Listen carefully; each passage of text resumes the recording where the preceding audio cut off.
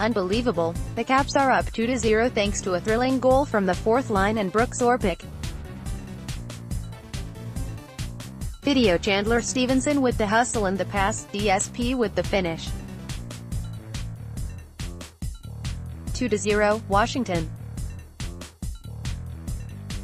Orpik was in the defensive zone trying to break the puck out, but the Tampa forecheck got him tied up.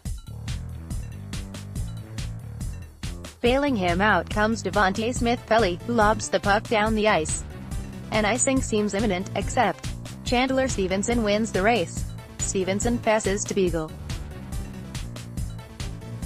Beagle finds a hard-charging DSP. Pass, one-touch, goal. It's Smith-Pelly's fourth of the playoffs. Wow, just listen to it. Capital One Arena explode for at Smith-Pelly 23.